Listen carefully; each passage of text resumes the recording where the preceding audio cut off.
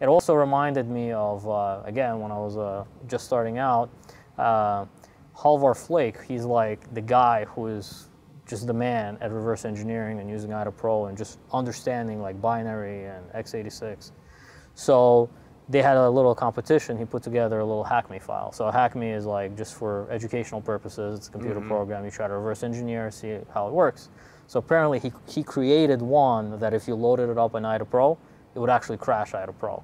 Okay. So that was like, he was so advanced in knowing how IDA Pro works that just loading the file would crash it. And so as defenders... At least it wasn't a remote code execution type bug, right? But it could have been. Could have been, right. Which would be kind of scary, right? Yeah, and you always have to be careful with that. So that's why as defenders, we always have to pay attention to that. And we also have to keep our tools up to date, and we have to take precautions, because the analysis tools themselves can become a vector of infection, depending on the malware you're loading. You're already dealing with code that's trying to do something malicious.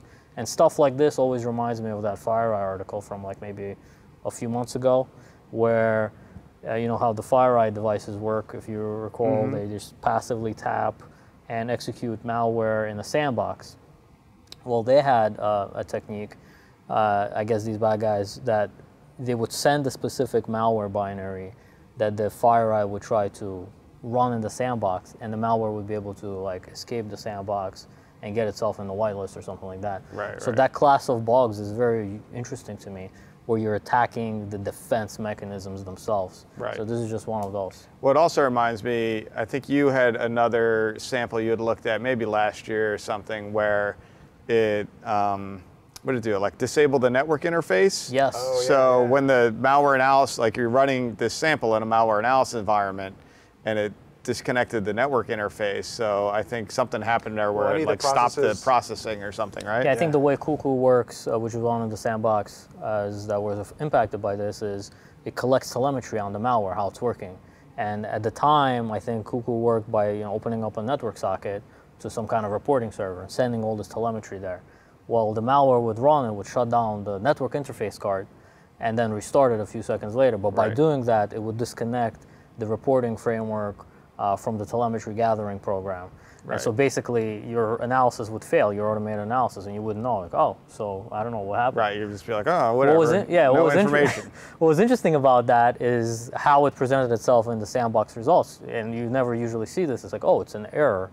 Why would there be an error in the sandbox? I've never, so it's pretty unique to see that. But again, I wonder, not that we know, but that was an interesting technique where I wonder if whoever made their malware do that, if they realized we're doing this intentionally because we know it breaks some of these automated malware analysis environments. They would almost have to for that one. And what was interesting about that malware sample is that it was very simple. So in terms of reverse engineering it was not that difficult. There were not too many obfuscation techniques. You could have just easily loaded that one up into, let's say, IDA Pro and seen a lot of the functionality very quickly.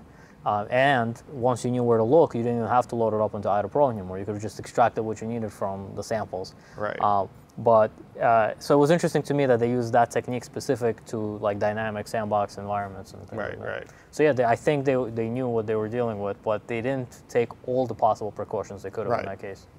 Yes, they need to do that. Plus, they need to have function names in their DLLs that are just blanks. Plus, they need to obfuscate it and pack it and everything away. I think we're giving away too many secrets.